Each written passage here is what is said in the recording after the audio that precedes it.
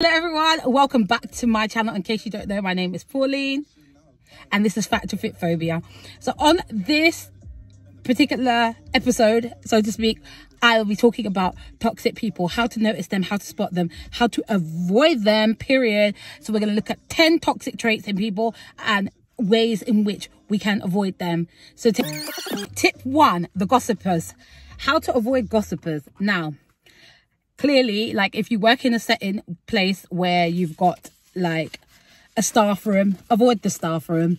If you know that you've got that certain person who always calls you with negativity, avoid.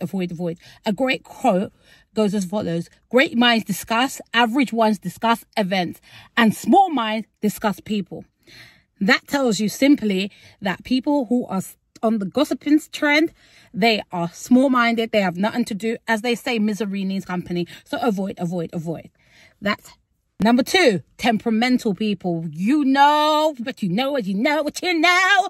temperamental type who, if the friendship's not according to their terms and conditions, or people who feel that everything needs to be done their way, avoid them. Or if you have to tread on eggshells around them, then they're the temperamental type. So avoid. And how you do that is simply lock off your phone. Don't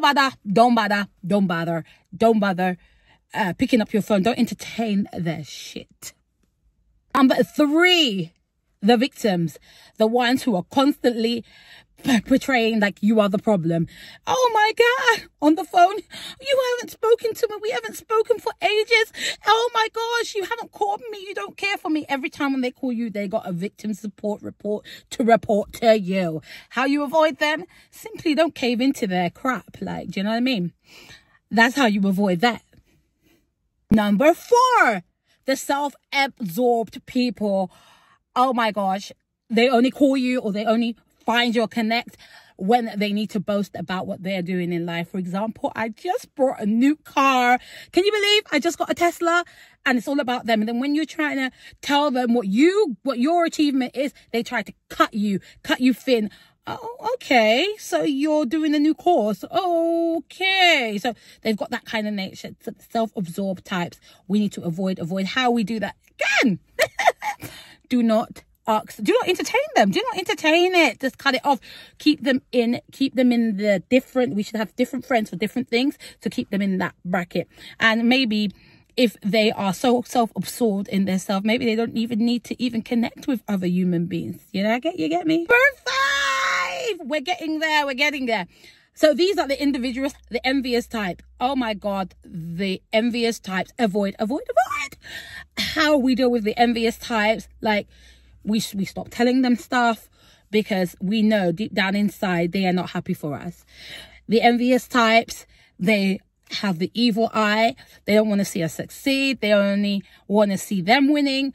They're not interested in anyone else succeeding around them. How we avoid them? Say it simply, like, we just lock them off. And it can be family members as well, isn't it? Like, let's face it. Blood fire!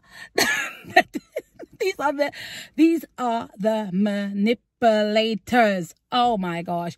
They suck energy out of you. They drain everything out of you. They wring you dry. They're just like the British weather. If you can see around me, it's raining.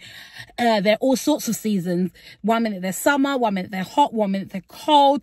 They completely manipulate everything about them. They drain every ounce of energy from you. So these manipulators, please, like, you know what, plead the blood and pass. Like, you know what I mean? You got to pray for them. You got to keep it moving. Oh, the dominator, like, if you're doing something or they dominate in every area. If they come to your christening, they must take over. They have to be seen. They want everybody to know they bought your child a £2,000 jacket. And it's all about them, and it's all about their entrance. If they're your bridesmaid in your wedding, please just lock it off. Do not even have them around, because they'll be the ones to like try and take over. It always has to be about them. They have to have the grand entrance. They don't want to support the bride.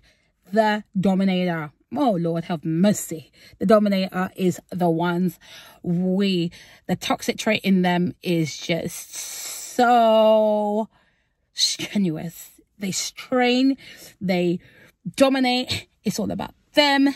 They've arrived. They're the divas of the friendship groups. You know, it's all about them. And we all had that kind of person in high school with the bitch ass attitude. That's them.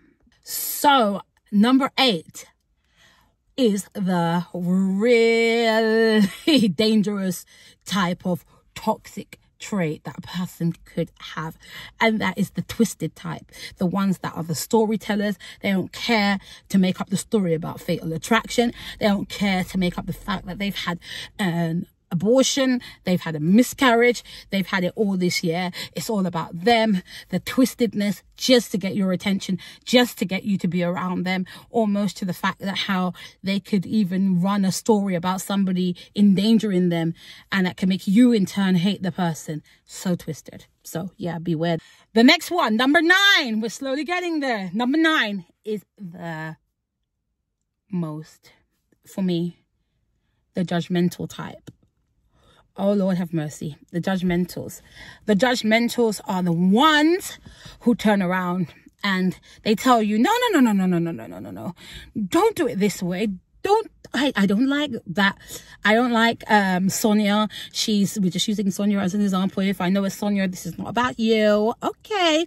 But anyway, Sonia is can you believe she's sending her child to a private school? I could never do that. And then at the tip of the hat, she'll be the same one later on, turn around. Yeah, I can afford it now. My child is going to, but she done judge the hell out of everybody else and judging the hell out of everything that everybody else is doing. But when it's them doing it, it ain't an issue. So yeah, the judgmental types. And how we avoid the judgmental types, like, you can't teach an old dog new tricks. So a lot you can do because they're judgmental as hell. That leaves me with number 10. The last final one is the arrogance. The arrogant individual who acts like their shit don't stink, quite frankly, and who acts as if, you know, everything is beneath them. You know, they got their nose up about everything. The arrogance. And once again, how we avoid them so now we've done our 1 to 10. So this is just a breakdown on how we avoid it. So we summed it all up. How do we avoid these people? I know I added little gems in here and there, how to avoid, but it's quite frankly, this is your life. We only got one life to live. And quite frankly, if you feel as if somebody is not benefiting to your life or not being a beneficiary to your life, like, cut it off. Just cut it off. You know, you go your way, they go their way. I'm very happy in the fact that how a lot of the people who I deem as being toxic in my life, they tend to fade away.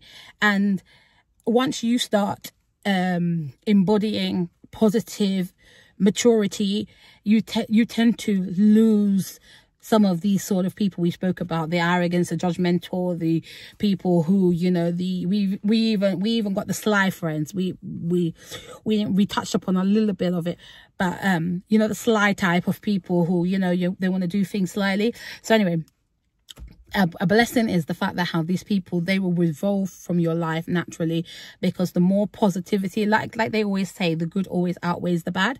So in that sense, that how once things will start going for you, your life is flowing, they tend to fizzle out, because you know what, the good always conquers the bad. Let's face it.